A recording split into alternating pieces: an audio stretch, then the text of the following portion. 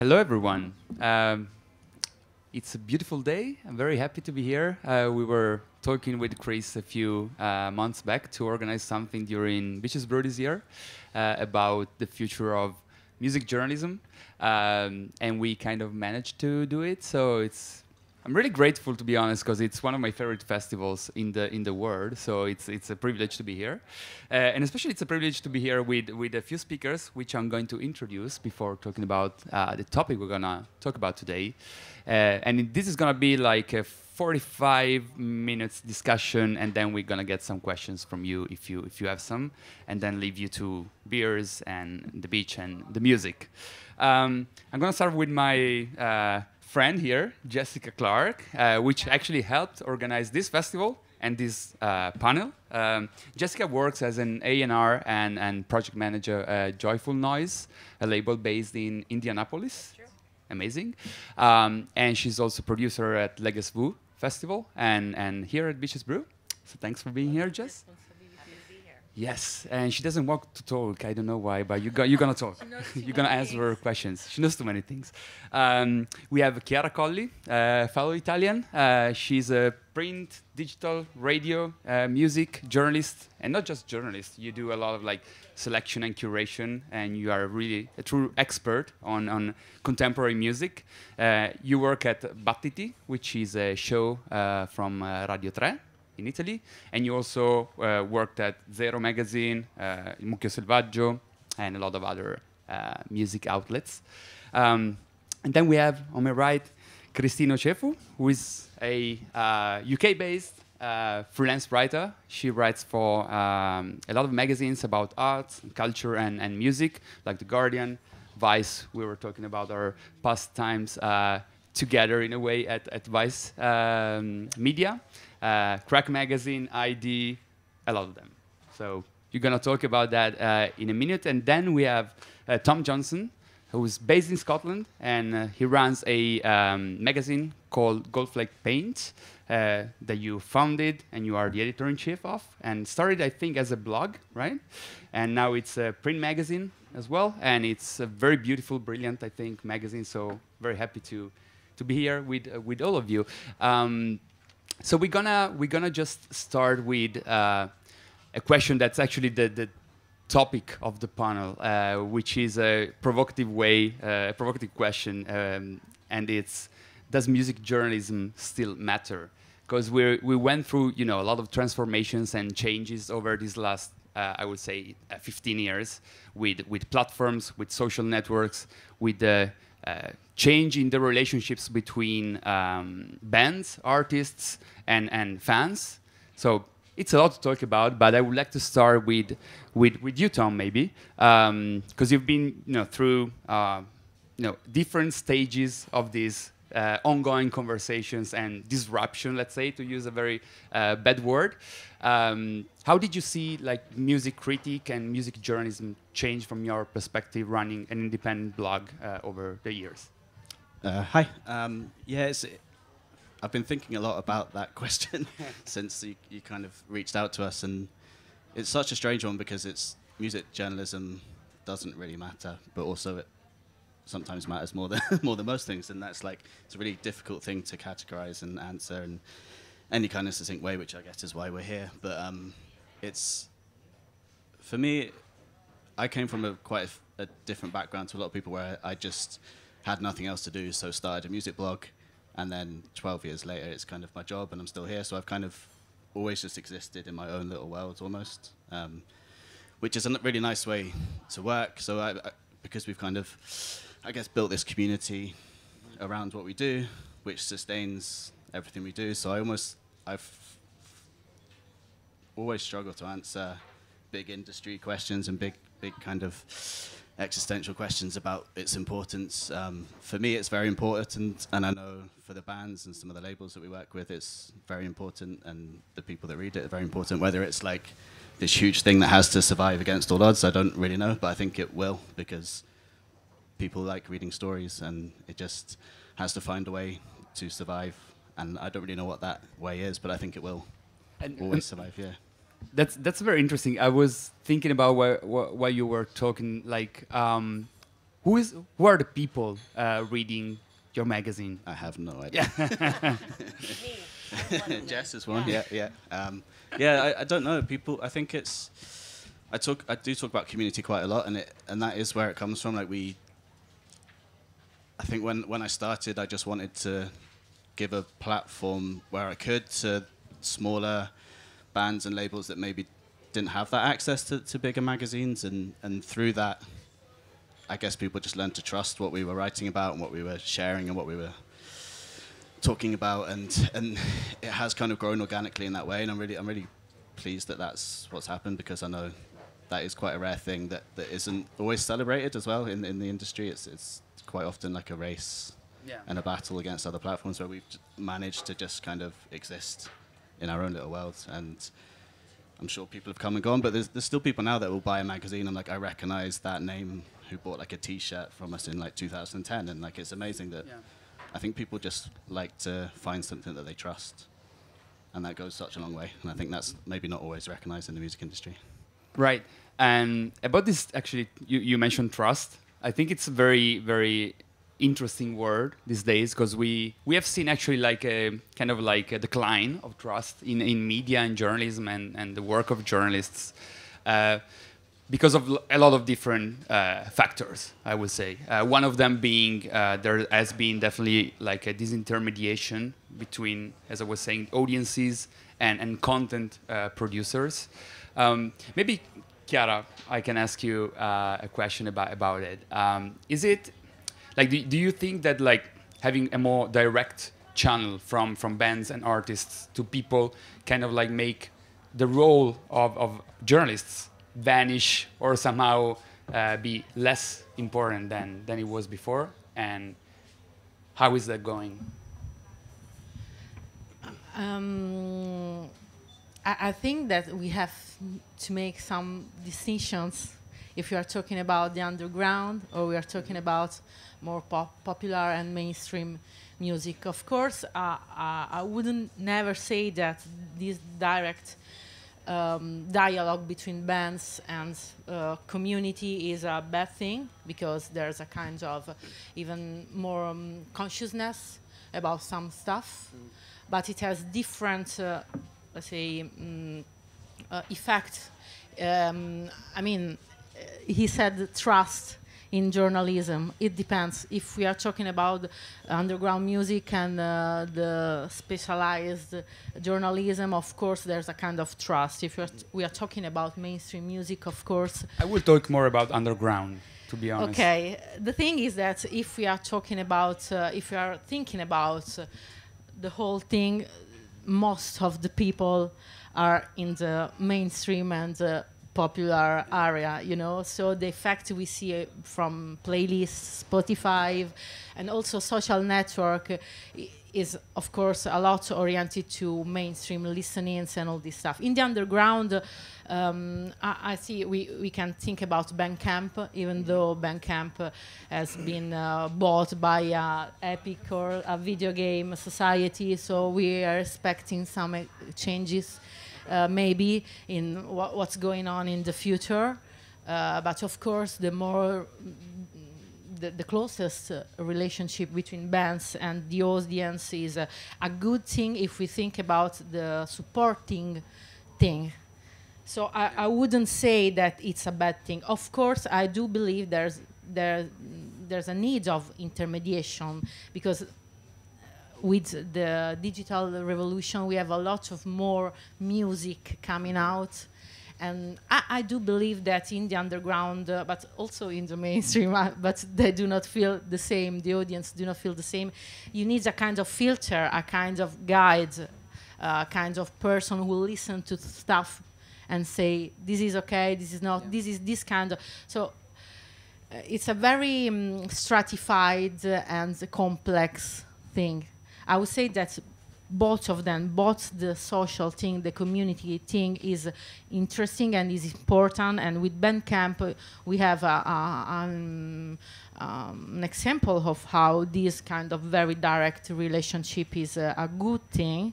And also, I would like to talk about Bandcamp Daily, which is to me one of the finest expression of how journalism is important nowadays. But of course, we still need a kind of intermediation. So we should try to find out a balance in those two polarized, situation, just different situation. And what's this intermediation like? Do you think it's the role? Is it the I role? think, for example, that underground journalism is not that good in using social networks and Instagram especially. I would say that these social networks are very important tools, and they can be very useful for everybody. But mainstream realities or platforms are using them in a way, and underground is kind of not using it at all. I think that there should be a kind of good use of social network. It depends if we are talking about the Italian situation, which is so much worse, I think, than the international situation. I think that the quietus is a very good expression of a kind of intermediation. In Italy, we do not have, I'm not sure how many Italian or foreigners people are here, but I think we feel a lot of kind of we don't have in the internet a good reference which make this kind of intermediation, but I wouldn't say that the international situation is as bad as the Italian one. So it's not a bad thing, this direct I don't think it's a bad thing, also with NFT, with all these tools where you can follow your band. But as we have a lot of more music, you need someone who listens and says this is okay and this is not. So, and I think it still makes stronger the underground labels and bands, because there's so many things that maybe a person who's into it is helpful. Well, you remind me when I was a teenager, I was buying this magazine called Rock Sound here in Italy to discover new punk bands, especially, and they did have this like CD attached with like selection like 15 songs. That was my Spotify algorithm back in the days. But yeah, now we have algorithms. But right? You listen to it very carefully. Yeah. Now it's not the same. Spotify playlist is not the same. You just listen it as underground thing, and it's like a background listening, thing, true, more of background listening. Yeah. And do you think that since you work in a radio show that proposes a lot of helps people discover new things probably, and the show runs at night, right? Of course. But Radio 3 is also like famous for their quality research on music, all kinds of music. But you do something more contemporary than what usually Radio 3. Sorry for the people who doesn't really know the reference, but it's public radio here in Italy. Do you think that like the audience listening to it are like have a different experience from a Spotify playlist, and how so? Well, I mean, an interesting thing is that sometimes people who do not follow the program every time ask for Spotify playlists about the music you are broadcasting. So there's this kind of audience, but of course it's a very small audience, and it's a lot into music, but not just very underground people. You have also more average people. Radio is different. I must say that my experience with my past work in writing are more close to this topic, because radio is a completely different dimension, is so much more direct, and of course in Italy we have the same problem. In UK you have BBC Radio 6, which is both mainstream, popular and underground. We don't have this in Italy, so yeah, radio is Radio 3 and Battiti is a very unique example, I would say, and I'm very happy about that. But you know, in the past, I've written for Zero magazine, which is so much more popular, and Il Mucchio, which was a specialized magazine, but in the last year was getting a bit closer to old stuff like Mojo, Uncut, and more popular things. So, you know, radio is a bit different from the press, the printed magazines and webzine, where the situation is harder, I would say. Thanks. No, actually, Christine, maybe you can give us like a more also a perspective from the UK industry, since you are a writer, but also like a consumer, I guess, of music magazines and culture magazines there. Do you think it's like, do you see any, you know, good partners building, or it's, you know, it's, I don't know, people are nostalgic about the good old days of music journalism somehow? I mean, yeah, I think in the UK, from what I've seen, there is like, I don't want to be too negative, but there is like not the best feeling about like the industry right now in terms of how, I guess, like music journalism is received, but also like the conditions like in which it's produced. I think that, you know, from my side as somebody like who's working with artists who primarily does like interviews and profiles as well, I think that there is like a massive amount of limitations on what like journalists like are kind of like able to do now, like in terms of, on critics as well, and you know, in comparison to like what might have been prevalent like, I don't know, like 10, like 20 years ago. I even think from even just the sheer aspect of like access in general, you know, like some of the limitations you get from like, you know, the PR side. It's almost like everything, it's almost like a lot of the efforts that you make as a journalist is now literally just for social media, like promo. Like every article you're writing, you know, it's within like very strict like confines. You don't get the amount of access, you don't get the amount of funding, you know, to make the story like what you you know, want it to do. And I think that, you know, even from the consumer side, like as well, I'm not sure, again, I'm not saying that it's completely obsolete, but I'm not sure how well, you know, people do tend to engage with, you know, music journalism and music criticism now. I think that social media has a part in that. Again, what we're seeing with journalism in general, kind of across the board, not even just in journalism, has a big impact on that in terms of, you know, the funding that we're getting, you know, the amount of staff jobs available, the amount of backing that publications are kind of getting to actually pay for good, like quality writing, which I think as well, journalism is an area in particular where it's almost seen as like, it needs to be funded less than other areas like tech or like, you know, business or, you know, places like that. But I wouldn't say, again, trying to keep morale high, I wouldn't say that, you know, the area is completely obsolete, because there are people, you know, definitely working to, you know, make sure that this is seen as an area that should be paid for, one, and should be like respected in a lot of different ways, you know. You know, obviously we were talking a bit about like being an intermediary in a way like before, and I think that that is an aspect that is really, you know, forgotten by like a lot of people, that it's people in the industry that are working to kind of push that idea forward.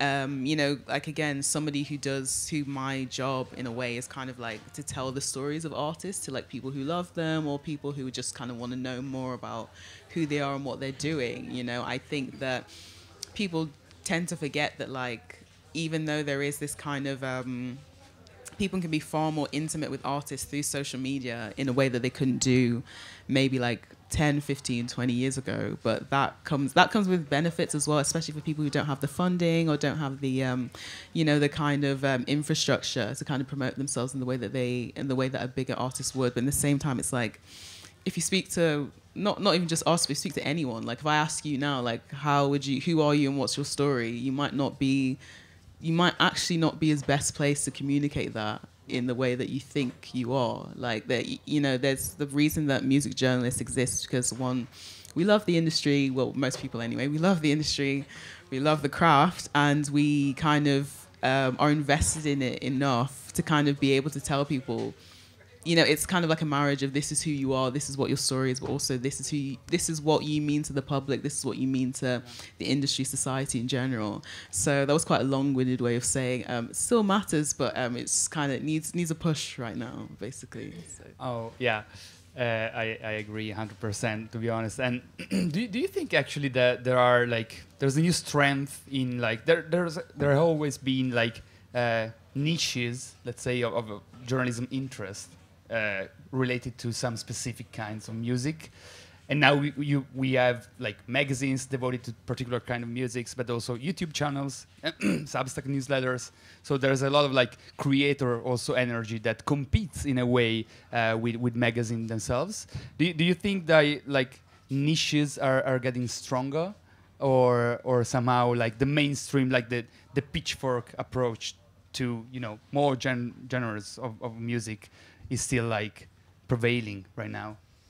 And it's a very hard question. Quite a complicated one, yeah, definitely. I mean, it's kind of another yes or no one in a way, because especially like as somebody who does work with publications, I know that again because of like you know, the pressure to obviously like the funding model that we have in journalism right now, a lot of the times across the board it is dependent on like traffic and is dependent on like page views. Like it's kind of like you're just sort of putting out content basically that you just need as many people to view. It doesn't really matter what it is. So even me as somebody who is like very invested in like up and coming artists or like underground artists, I find that, or even not even just necessarily that, but invested in, you know, looking at artists from the past and, you know, people who've made like big impact to music in general. I find that, you know, almost more often than not, it tends to be the case that those aren't the stories that get accepted because they're not going to drive content. You know, I've had editors tell me before, you know, it's a difference between, you know, weighing up how many page views we're going to get on this and whether we should have this artist or not, which obviously is awful. But so that does lend itself to, you know, a way in which that for a lot of magazines, for a lot of publications, it is a kind of thing of going for whoever the industry darling is right now. It's not necessarily a case of going through who actually has, you know, artistic merits and who actually is somebody who like should be like like a lot of magazines are no longer on the pulse anymore. They're just kind of, they wait to see what goes viral and then that's kind of what they push forward. And it does make a thing where like, you know, it does seem like the mainstream is, you know, really is really kind of across like a lot of publications is really what people kind of have their eyes on. At the same time, though, I think that because of that culture, there are still people who are like very invested in like different music scenes and like different up and coming artists who like, you know, I do see a lot of, you know, like very like independent like publications like coming up now that it's actually just somebody making it like in their house or somebody who's maybe been like, again, I'm not necessarily but or a thing of like, you know, maybe somebody who's been like in another creative industry. Like I know a couple of people who work across like you know, photo shoots and photography who might like incorporate that more into incorporate that more into covering the artists that like they want to cover, and those sort of like niche artists or like more sort of up and coming artists that probably wouldn't get, you know, coverage on, I don't know, like The Guardian or like BBC or something. So I feel like that is, you know, partially reactive to a lot of the, you know, the kind of like mainstream culture that we have like across like music journalism right now. So I wouldn't say that but again, it's also a question of whether those places always have like the funding that they need. They can't always, it usually is like a labor of love for a lot of people. So I mean, I personally would like to see, you know, some of the places that are doing more kind of, you know, niche coverage to get the, like I'm thinking of places in the UK, like I know we have like Trench magazine that does a lot on like the grime scene and like you know, even like the, you know, the UK kind of underground scene in general, and obviously like Tom's publication too. Like those are places that should be getting more of the backing that we need, rather than like the same old sort of thing. If we kind of want to see more up and coming artists getting their shine, and also a kind of more diverse range of artistry, rather than just like whoever like the big record label at the moment is trying to push like more than anyone. So that's what I would say. Well, I have a big question for you, but I would love to hear Tom's on this as well.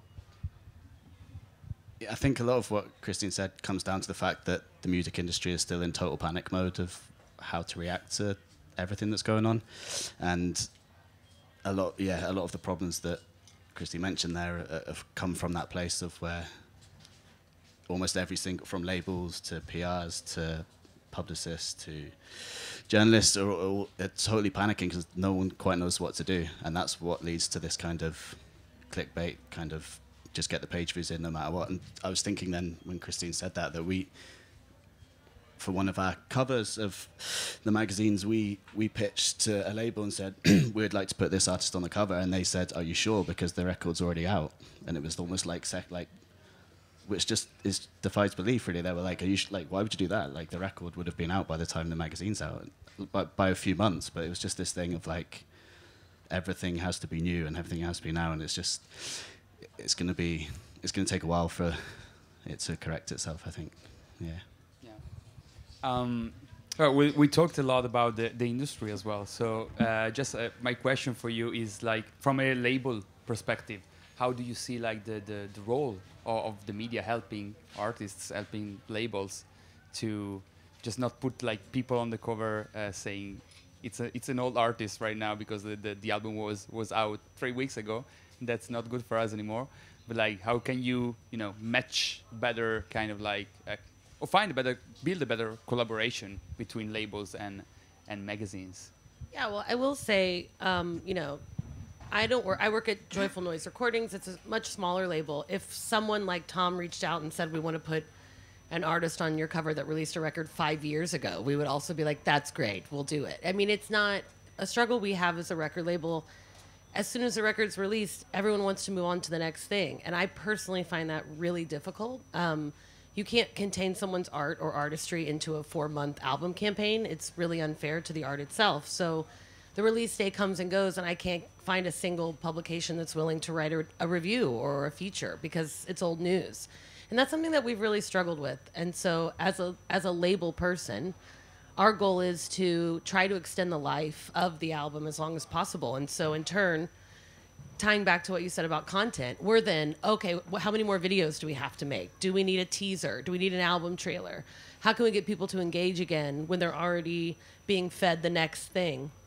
And something that's also a huge struggle for us that Christine mentioned, if I see one more glowing review of the same artist across the board when all of these other artists aren't even getting a mention after putting, blood, sweat, and tears into an album campaign, it does tend to get discouraging. I don't want to call any of these artists out because it's not their fault. These are, artists that have also worked really hard and deserve their comeuppance. But to see the same review of the same, white female singer-songwriter kind of act again and again and again, it starts to feel like, well, where do we go? And so we've started exploring working with writers instead of outlets. So as a label, that's kind of like our perspective. It's we're finding the Christines, the Toms, the Chiaras, people we know that will like the music and respond to the music and aren't necessarily on a timeline. People that connecting with people instead of publications. And also there's a horrible trend of current indie publications firing their entire staffs lately. I think probably a lot of people have seen AV Club is a US one that's done it recently. The turnover is unbelievable. I mean, with each year at the record label, the PR scene changes. What's it look like this year? Okay, let's change everything we've been doing for the last 5 years. I mean, it's a roller coaster ride. But you also do PR for festivals. So what do you find like magazines are interested in when you're trying to pitch an idea or to promote a festival? Like, what do they look for? So I feel a lot like Christine here. There's a good side and a bad side to this. The bad side would be I'll send out, so I work at Ochefu and Beaches Brew both as a publicist, and we'll have a news announcement of artists we're so excited to talk about. And they'll say, great, if you pay us $500, we'll share your news. And it's like, oh, well, we just thought you might like it. We're not looking for a sponsorship. We're simply sharing something cool we're doing. And so that's a really difficult balance to find. You want people to support you, but sometimes as a festival, they think that it's not necessarily newsworthy, but they need money from you to cover it, which is a double-edged sword because also the industry's struggling so badly that it's like, I see why they need money. This is one of the only areas where they can get, funding in. If they're a free blog, like a Line of Best Fit, for instance, is a website you can access freely.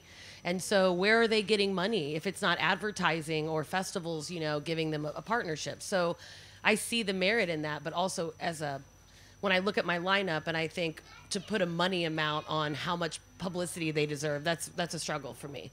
So we're doing the same thing at Legacy, where we're reaching out to journalists, writers, people, instead of just a blanket outlet, and making sure that we're inviting writers who, in my mind, are also artists, who can come tell us the story of Legacy through their own eyes. And Chiara, maybe you could add something about like the things that Jess was saying, but mostly though about like. Do you think, actually, I have a question. Do you think that that it has become like the artist's duty to promote themselves somehow? You know a lot of them, you work with a lot of them, you ran a music magazines for years. Like, do you think that it kind of like shift the power balance, so it's now on them, which is a new opportunity, but also a new thing to do? Well, I think it's very hard for artists and bands to do all the things. Yeah. So some of them, of course, find it as an opportunity. But I wouldn't say that this is a very balanced situation. I mean, in a sense, it's an opportunity. In other, it's not that it's quite hard, I believe, for you can emerge. But the very interesting thing is how the branded thing has changed completely, the journalism, and in Italy as well. So I think this is one of the very thing I would mention about journalism everywhere and in Italy as well. So it's all connected, You have some musicians who do their promotion by themselves, and some other, there's a very not balanced situation, and some others which are so big that they have a brand who work for them. And all this journalism is very distorted because everyone is talking about the same thing, and everyone asks you for influencers or all this stuff. It's not just a Instagram thing, it's also a journalism on websites and on press magazines. So I would say that very underground musicians, yes, is an opportunity to do everything by yourself. But it's very hard to follow everything. It's very hard to reach properly. So it depends if you find a journalist who can do both things. So do both the mainstream thing and the branded thing, which are the most asked features from editori, publishers, from publisher, and then do the underground thing. I think that also journalists are kinds of divided into parts. If you want to give voice to the underground, and you can do that, but also everything is connected to the brand thing and the influencer thing. So, again, social network and this direction with community is, in a sense, a good thing. In other sense, goes through the filter of the brand thing. When you just jump on a bigger artist and level, so it's very confusing. Yeah, definitely. It is confusing. So as you were saying, we're talking a lot about music, but also technology, business models. It's all intertwined, I think, these days a lot. Do you have this experience, Christine? Like, have you ever, like you write about music, but also about culture, arts. So you have a broader perspective, I think, on your, it's more about probably music as a cultural movement, as a cultural thing that moves people to act maybe sometimes, or to just find something good for them. Have you experienced something like weird or off in like branded content situations with publishers? Have you ever been like free to pitch and write about everything without kind of like weird interactions from your editors? Did something like that happen? I actually had something on Monday this week, which is quite funny. Which again, it was I shouldn't speak too much about it probably, but again, you know, you see like when you start. This is recorded, by the way. I'm keeping that in mind. So I guess it was quite not necessarily eye-opening because I guess I've been in similar situations before, but kind of seeing like the limitations that are put in place when, you know, things are like branded content or things are now, you know, it's almost like in a lot of situations, like the interview that you're doing or like the interview part is like, it's, how do I phrase this? It's like it's the minuscule aspect of the whole production. Like the interview is kind of like the mild justification, but really it's like we just want to do a photo shoot so this artist can put it on social media. And we need words around exactly, the picture. you know, words that they're probably not even going to share, like that the artist might not even read ever, you know, that a lot of people might not even read. Like this is kind of just like sponsored content, and that really does, you know, have a lot of limitations on like what you're allowed to write and like what questions you're allowed to ask, like the amount of, you know, oversight that is given to some companies in terms of what goes forward and what is supposed to be, you know, very much a you know, very much an independent, you know, coverage of something really becomes like, it's almost like you're just kind of doing PR now, which is something that I personally have a lot of problem with. So I would say like that is something that, again, not exclusively, not like across the board, not everywhere, but it is a thing of where it's almost like to even get access to an artist sometimes you need to be, it needs to come from like, I don't know, a bigger company or like a bigger, just kind of like a bigger machine or something to even give you the time to get that. And it almost makes you kind of, your role now within that isn't to do something independent or to do something critical. It's to do something that is like, to just push them forward and get them like the traffic that they need, like for whatever is being released, which isn't ideal, isn't great, really. Yeah. Well, I have one final question for you, for Tom, actually. Before opening up to your questions, if you have some. So you were talking about being critical. That's key, I think. Like I grew up with reading reviews, and some of them were not good. I think the review format is somehow, you know, has to be reinvented. Maybe I still read them a lot, but I think most people don't anymore. Which is a bit sad because, of course, like critique is important in like, you know, having a perspective, especially if you trust the person writing the review, right? So how do you feel like about the review format these days? Is something that's still, you know, accurate or useful for people, or that's like something to be scrapped? We kind of gave up on reviews quite a long time ago. Not because I don't think there's a place for them. For me, it was, I only wanted to write about stuff that I enjoyed because I'm not very good at critiquing stuff. And I know that we have had people in the past have kind of called us out on that and said that we're not doing our job if we're not writing critical album reviews. For me, again, because of where the magazine was placed within the weird ecosystem of journalism, I didn't really care, and I just wanted to do what I wanted to do, and that was telling nice stories about records that meant something to the people that write about them. And so I maybe I'm not the best placed person because I take so much more out of hearing stories about music and the artists and how these records are made compared to someone random telling me that this is a good album or a bad album. Like I've never really got on with that. So that's probably my answer.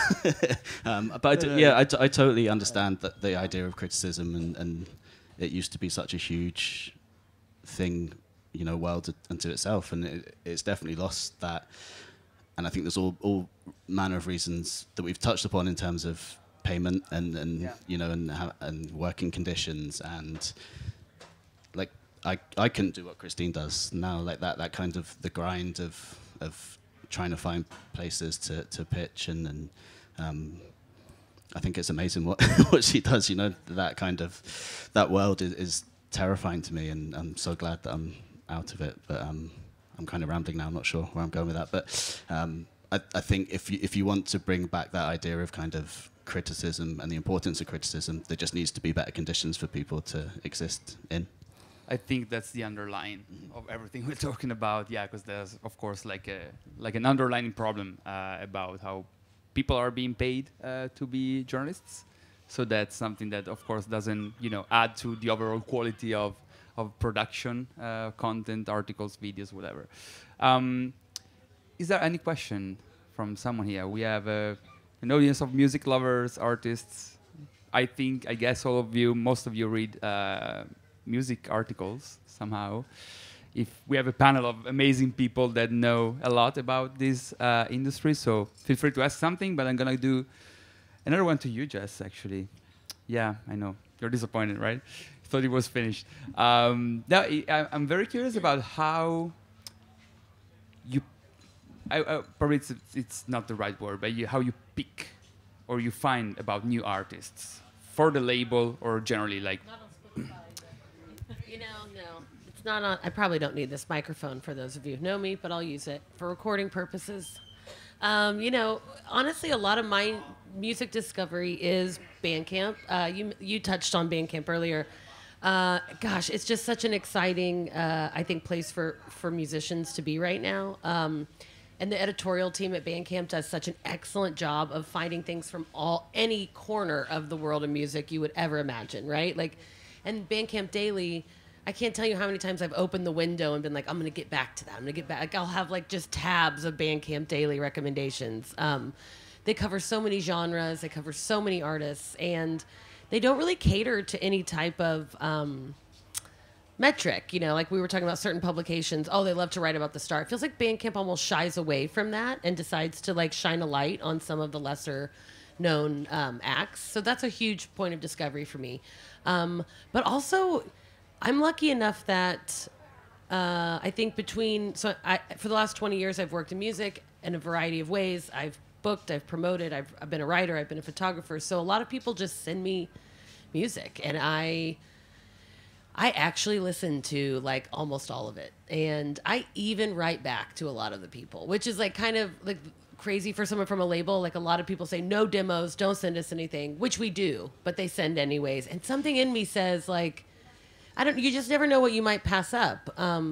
Another new point of discovery for me has been almost retroactive. So there's a newer artist on Joyful Noise, Cedric Noel, and I was in a panel where I was an industry person and he was a musician, and he was supposed to be diligently taking notes on all my knowledge. Instead, he asked question after question. He held every industry person accountable.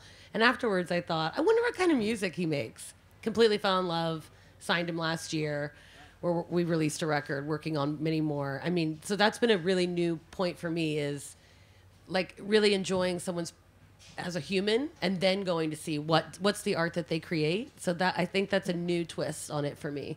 But yeah, Bandcamp, listening to demos, and flipping the script on my own old ways. Also, Guess Who, if I'm being honest. I know I'm the publicist. But the lineup will come to me and I'll be like, cool, I don't know 50 of these names, so I better listen now so I can know who I'm talking to. Which outlets am I reaching out to this year? And so, yeah, festivals are a huge, huge point of discovery for me. I love, even Beaches Brew, I love coming here not really knowing what I'm going to get. And I think a lot of the audience feels the same way. We used to book really King Gizzard, Ty Segall. We had these names that kind of brought people from around the globe, which are great and brought a lot of attention to the festival. But now we have the luxury of being able to present maybe lesser known artists, and the audience is still here because they trust us enough, I think, to see what's next. Yeah. Any question?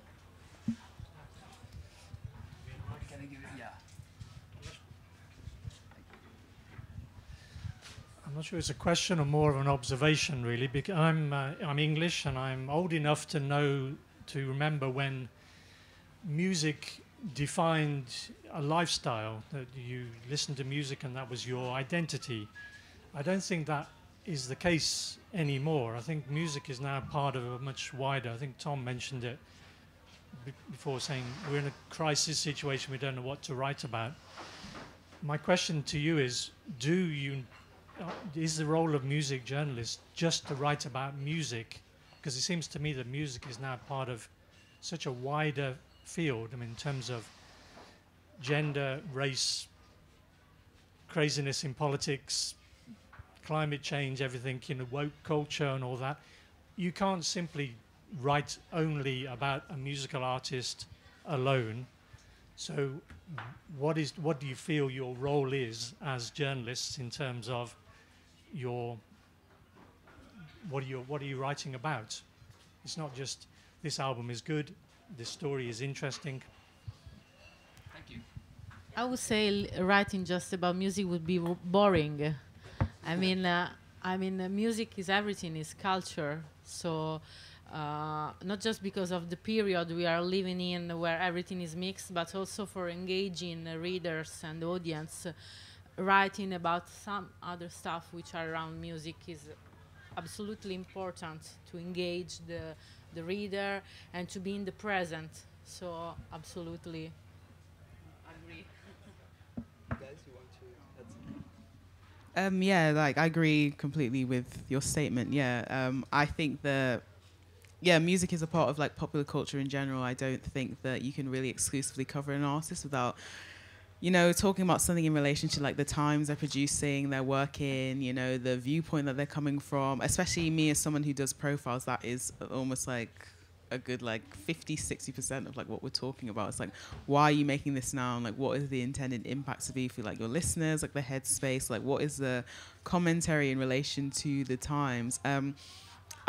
And again, like, you did pick up on some stuff about like, gender, race, like identity and how that is related to, music production now, or music creation rather. And I do think like for a lot of people, that is actually kind of a double-edged sword. It becomes like a very much of a forefront thing that, like the amount of press releases I get that talk a lot about like an artist's identity as a way to kind of like sell them, rather than just kind of like the music that they're making. But again, it's kind of a mixed one because I do agree that it's important. So in my own work, it's something like I try and cover and I try and talk about, but I understand like the limitations to making something just about like who someone is, or like some people don't have like a particular purpose. For some people, it is just a case of like, okay, they just want to create, they just want something out.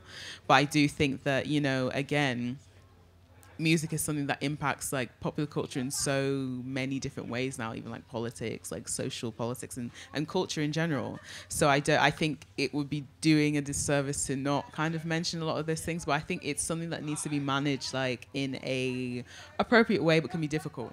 Yeah, difficult, definitely.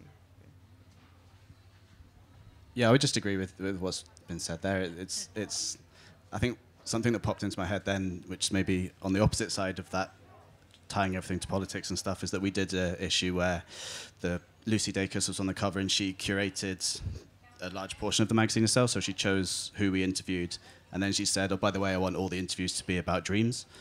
So at each interview, we just said that was whether they had a record out or that was what we talked about, and the artist just loved it so much. It's almost like everyone's bored about just talking about what the guitars sound like or what the drums sound like. And I don't know if that's true or not, or it's just that they do so many of those that it's nice to have a break from it. But it's it's definitely a different world that we exist in, I think, now. Anyone else?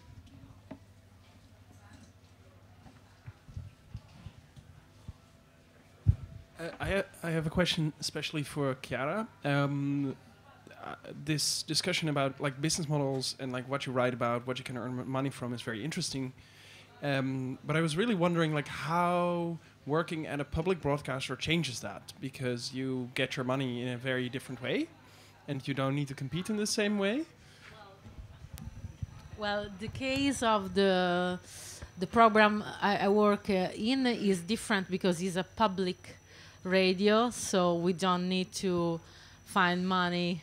You just have that space, and we are very lucky because you don't have any limitation. We don't have any limitation, so I feel very lucky, and it's one of the very few program where you can broadcast anything you like. But if you see this Italian situation in the radio, it's very depressing, and it's maybe worse than in the press. I don't know if you agree, but everyone is broadcasting the same things. And I know that some radio station, I'm from Rome, ask for money to broadcast some records which are not even from the very underground. They're even a kind of already known, so they don't need to find an audience. So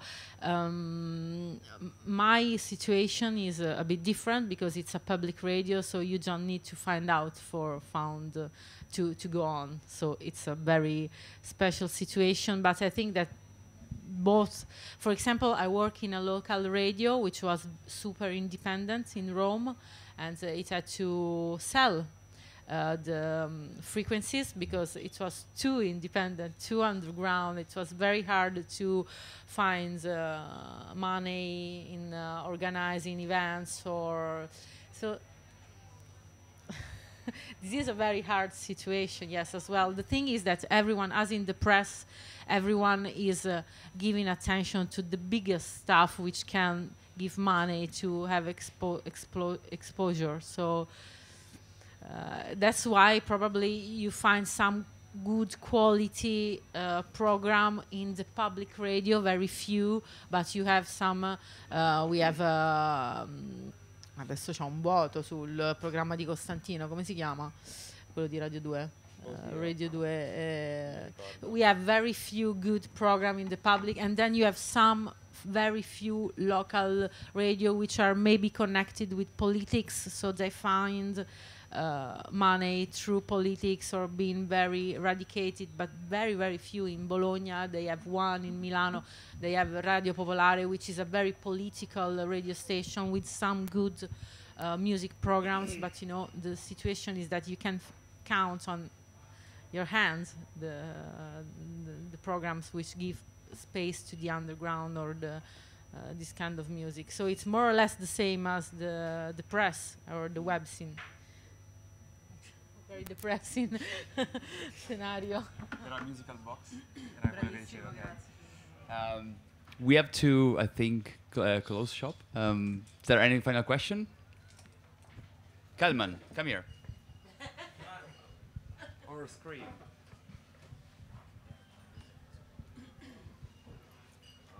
I know you guys want to go, but the same problems that I'm hearing with journalism, I think also is part of the DJ world.